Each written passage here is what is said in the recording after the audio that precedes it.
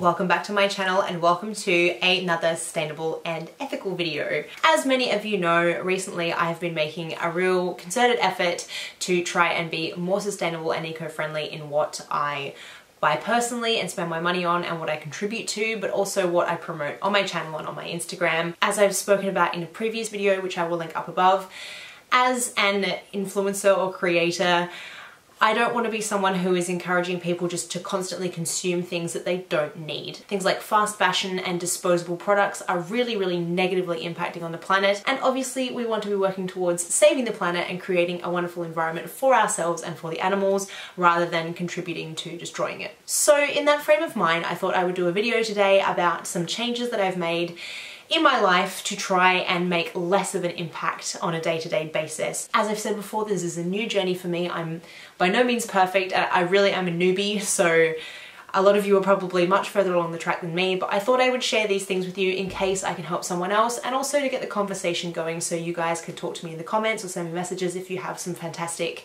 ideas of your own, which I'm sure you do. You guys always give me just as much in terms of contribution and ideas as I give back to you, if not way more, because there's so many more of you than there are of me. So thank you in advance, and thank you for everything that you've offered me in the past, and let's get into this video. So I'm going to start with an obvious one, and that is a keep cup.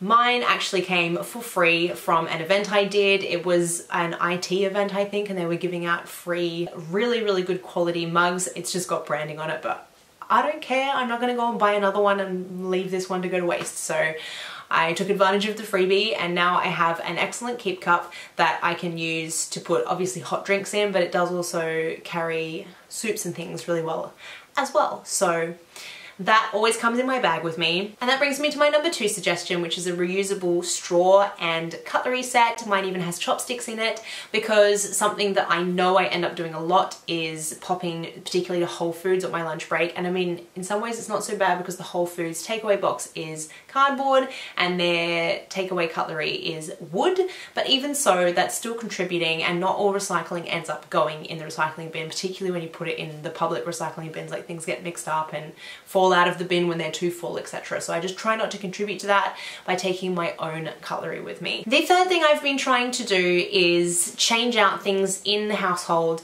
that are not eco-friendly because of the ingredients. So for example, dishwashing liquid, clothes washing liquid, soaps, etc. I've been using Planet animal friendly and body friendly body wash and shampoo for a while. However, I wanted to change my body wash over to a soap because it lasts longer and there is less packaging. So whilst in France, I grabbed this one. Here's the tip I have for you guys. I went to the bio, which is the organic section, and the soaps there, number 1, were liquid in packaging, and number 2 were €9 for a tiny bottle.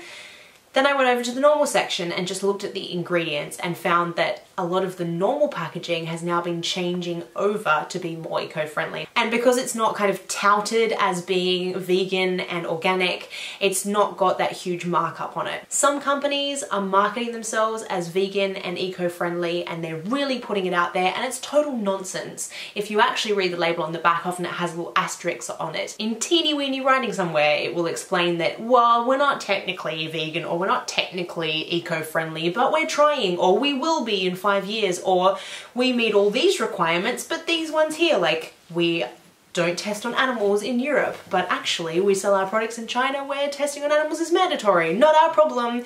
So I really like to read labels because things are not always as they appear in big bold letters on the front of packages.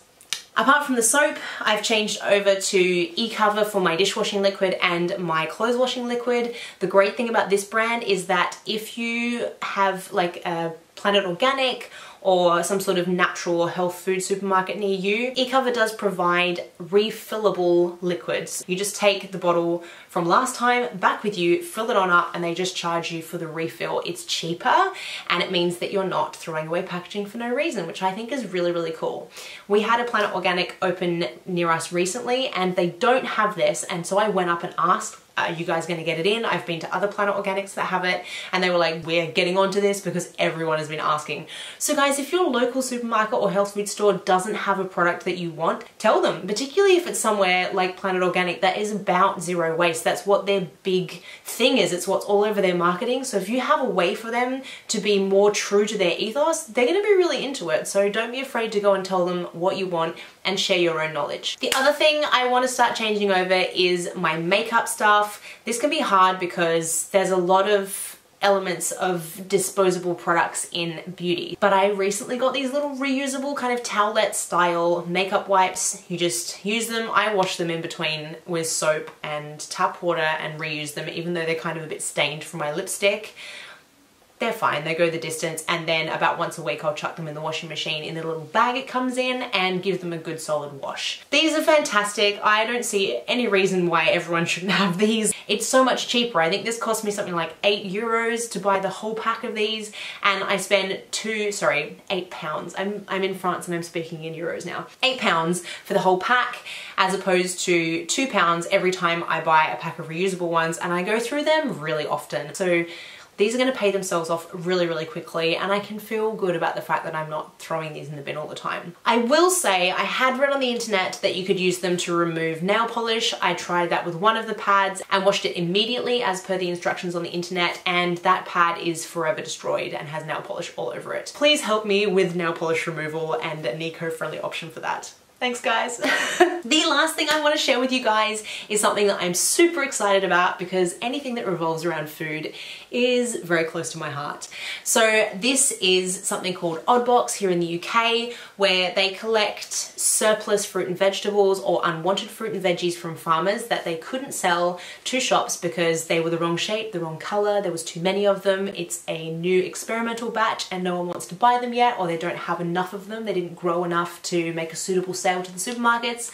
So this company picks up all the excess and then distributes them out into these boxes to households so that they don't go in the bin. I've never received anything that was off or old. It all seems super great quality. I mean, yes, they're weird shapes and colors, but who cares? They look more natural. They look like something you grew in your backyard, which I personally really like. They're veggies with personality. But what I really like is that it's largely seasonal, and the products are a real mix. So instead of you just having the same old stuff every week, it gives you variety. It's really important to eat the rainbow and get lots of different fruits and veggies so you get lots of different nutrients into your diet, and this is the perfect way to do it. What's really cool too is that one week you'll get some pretty ordinary fruits and veggies, and then the next week there'll be these really exotic things in there, but the price is always the same.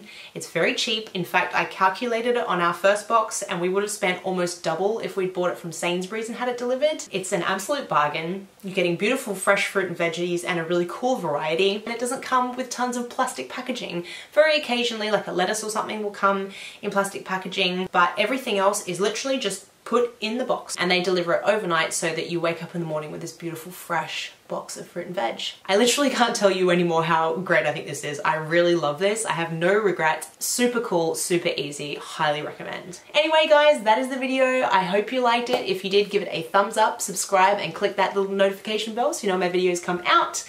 Follow me on my Instagram. Come and join us on the Vintage Tips and Tricks group on Facebook. We would love to have you, and I will see you in next week's video. Bye!